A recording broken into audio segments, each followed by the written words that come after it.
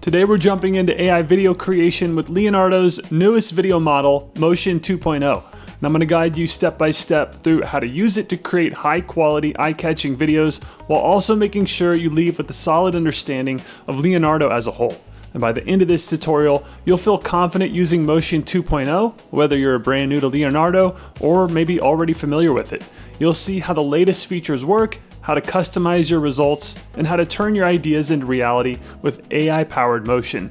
And these days, AI tools like Leonardo Motion 2.0 are helping businesses unlock creativity and work faster than ever before. But while AI helps you create, every business still needs a way to connect with customers, build relationships, and drive real growth. And that's where OmniSend comes into play.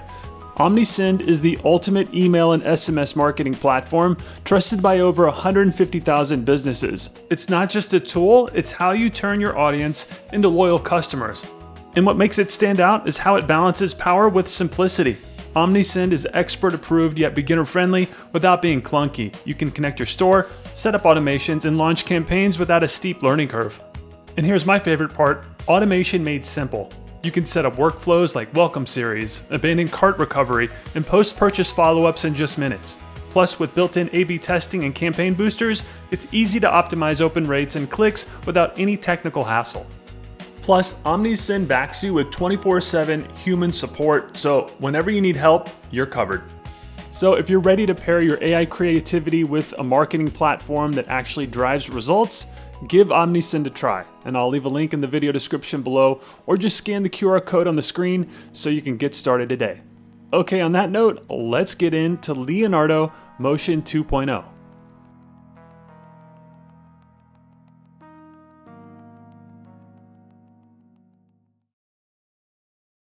Alright, from Leonardo's main dashboard, on the left-hand side of the screen is your navigation menu. Go ahead and find the AI Tools section and click Video to open the video generator. This is where the magic happens, and let me give you a quick tour.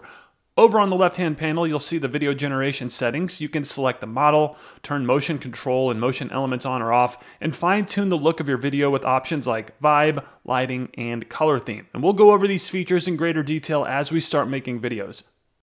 At the very top of the workspace is the prompt bar where you'll type out the description of the video you want to generate. Then just below that, you can toggle between image, video, or flow state depending on what you're trying to create. We're creating a video, so we'll keep that one selected. On the right-hand side, you'll see a generate button along with the amount of tokens it costs to generate the video or videos. Then on the left is a picture icon, and clicking that allows you to upload an image to use as a starting frame for your video. Ending frame isn't available just yet as of August 2025, but it's coming soon. At the top of the screen, you'll see your token balance. This is where you can keep track of how many credits you have left, and it's updated in real time as you generate videos and images. Then if you hover your mouse over it, a detailed breakdown of your plan will pop up where you can upgrade and purchase more tokens if needed. Below that, you'll see your AI creation space, and this is where all your previously generated content is displayed. You could scroll through the feed and click on any clip to review or reuse what you've made. Okay, so that's Leonardo's user interface. Let's move on and create an AI video with their new video models.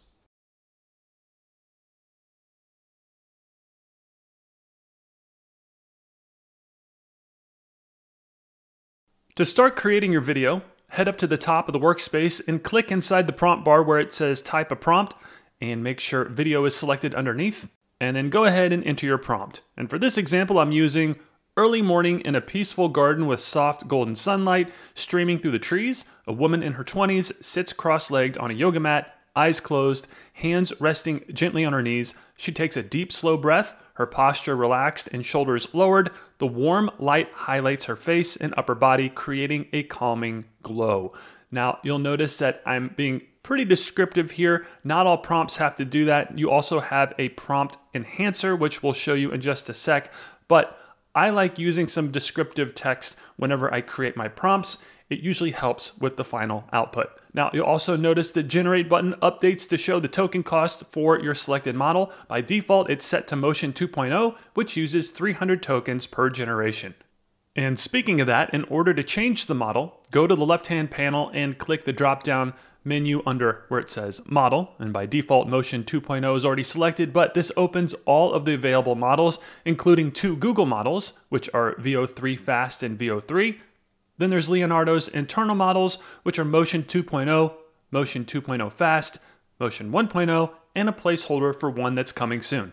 And again, by default, Motion 2.0 is selected. You'll see the sidebar contains all of the configuration settings as well as the amount of tokens it costs to use this model on the button, which again is 300 per video. Then if we select Google's model, VO3, you'll notice that the configuration settings are different, as well as the amount of tokens per generation, which this one costs 2,500 for this model. Significantly more, but some say that's because the quality is better. But you could be the judge of that whenever we use it a little later on.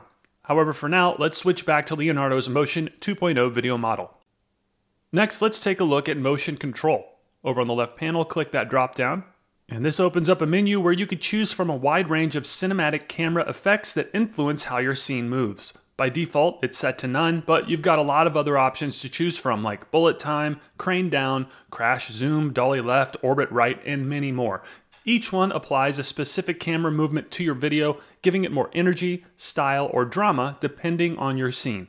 And for this particular example, I'm going to leave it off, but we will be using motion control a little later on so you can see the difference it makes when applying dynamic camera movements to your videos. Next, let's take a look at the motion elements. And this menu lets you apply different stylistic treatments or animation overlays to your video.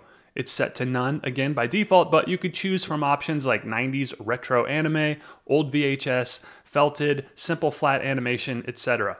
And for this example, I'm going to go with moody realism. It gives the video a cinematic and emotional tone, which fits the calm and serene setting that I'm trying to build. And you'll just click on the style you want and it will be selected instantly and applied to your prompt. Now, one thing to keep in mind here is consistency. If you're creating a series of clips that will be edited together, try to stick with the same motion element across all of them. This helps keep a unified look and feel throughout your video instead of jumping between drastically different styles. Next, we have the Prompt Enhance feature, and you'll find it just below Motion Elements on the left panel, and when you click on that drop-down, you'll see 3 options. First is Automatic, and this will expand short prompts for you, but it won't change longer, more detailed prompts. On means every prompt that you enter will be refined automatically by the AI to try and improve the output. And then Off leaves your prompts exactly as you've written them with no changes made by the AI. And for this example, I'm switching Prompt Enhance to Off. That way the AI will generate the video directly from my prompt without adding anything extra. This could be useful if you want full control over the wording and you don't want the system making adjustments in the background. Next, let's take a quick look at the style settings. You'll see 3 categories here: vibe, lighting, and color theme. Starting with the vibe, this controls the overall visual tone or artistic direction of your generation. You can go for looks like clay, color sketch, sci-fi, logo, etc. And if you want a more realistic or neutral look, there's a stock footage or none option.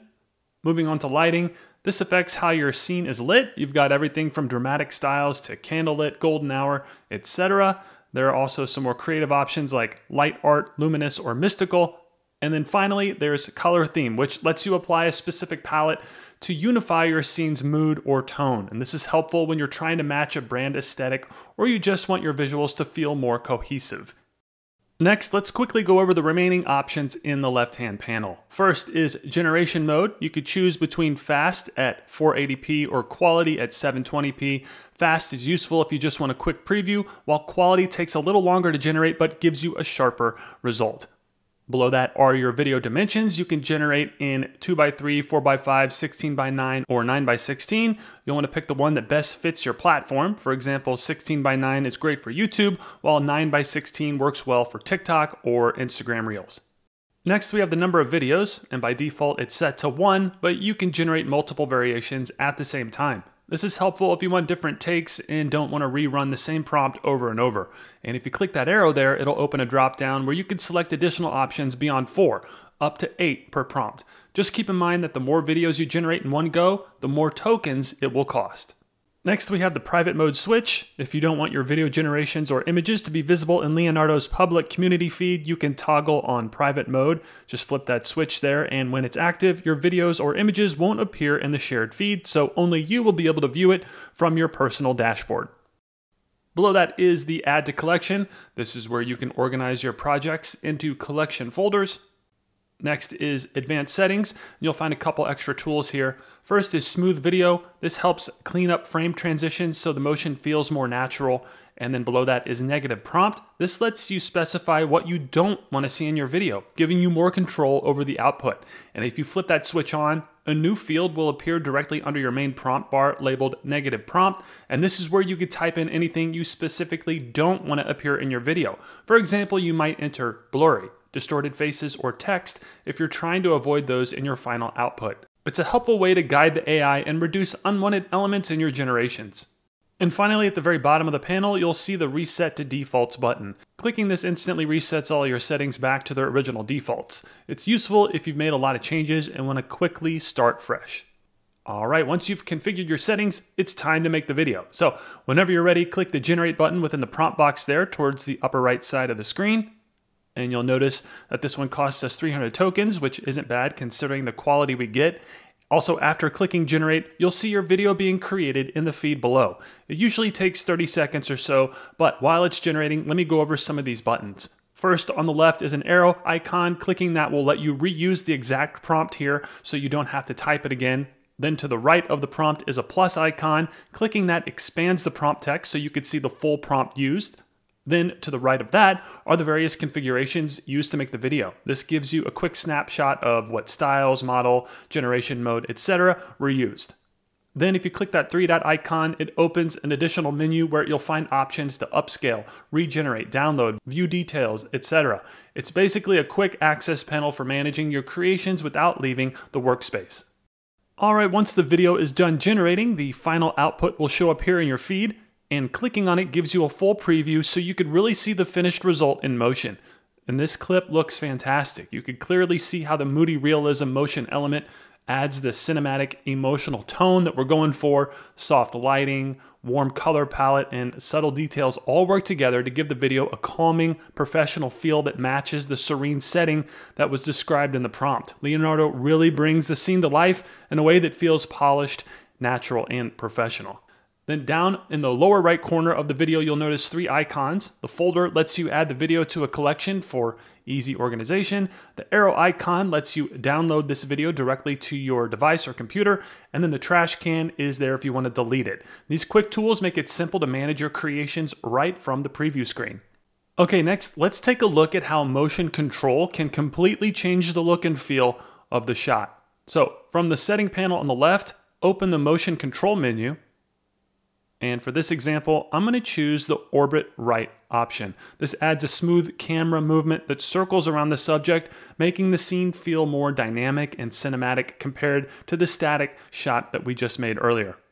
Okay, then once you've selected your motion control, just hit the Generate button like before, and Leonardo will create a new version of the video using the same prompt and style settings, but with the added motion.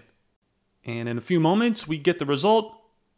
You could see how the orbit right movement really enhances the scene, feels more alive and immersive as if a real camera operator were slowly moving around our subject. And this is a great way to add variety to your clips and keep your videos visually engaging. Finally, let's take a quick look at the difference between models. Up until now, we've been using Leonardo's Motion 2.0, but let's see how it compares to Google's Veo 3. So from the left settings panel, click the model dropdown to open the model selector menu and then select Veo 3. Next, under generation mode, you'll see two options, quality 720p and high quality 1080p. I'm just showing the 1080p option here, but for this demo, I'm leaving it on the quality 720p.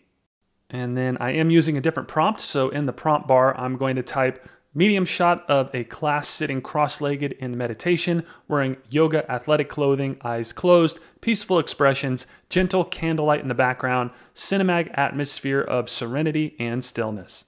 Then you'll notice the Generate button updates to 2,500 tokens with Veo 3. Earlier with Motion 2.0 it was 300 tokens, so just keep that in mind whenever you're using different models, and click Generate to generate the video. Then I'll fast forward really quick, and here is the finished clip. Again, you can preview it by clicking on it, and you can see how Veo 3 renders the scene. candlelit class, we got soft, deep, and clean details, and it delivered a very polished cinematic result. Additionally, Leonardo's Motion 2.0 model only generates videos that are 5 seconds long at the moment, but Veo 3 gives us 8 seconds. And in terms of quality, Veo seems to render better, but you don't have the same control as when using Leonardo's style and motion control or elements. It really comes down to use case, but overall, Leonardo's video generation tools offer an impressive blend of accessibility, creative control, and quality. Motion 2.0 gives you great looking results at a lower token cost, making it perfect for quick and visually compelling content on a budget. Veo 3, on the other hand, takes things a step further with richer detail, smoother motion, and a more cinematic feel, ideal for when you need that extra layer of realism or polish. All right, that's gonna do it for this video. Hopefully you now have a solid understanding of how to use the new Motion 2.0 video model to create stunning, high quality videos and really bring your ideas to life with Leonardo AI powered motion. And before we wrap up, just a quick reminder, if you're serious about turning your creativity into a business, you'll need more than just great content. And that's where OmniSyn comes in. With powerful automation, real-time analytics, and 24/7 human support, OmniSend email marketing makes it simple to run email and SMS campaigns that actually drive results. So once you've finished experimenting with Leonardo and all the Video Motion 2.0, make sure to check out the link in the video description below or scan the QR code on the screen to get started with OmniSend today. And as always, thank you so much for watching, and I'll see you in the next video. So that's gonna do it for this video. If you found it helpful, I'd greatly appreciate it if you would like, comment, share, and subscribe to the Blog with Ben YouTube channel. Also, if you're looking to start a blog, check out these 2 videos on how to build, grow, and monetize a WordPress blog.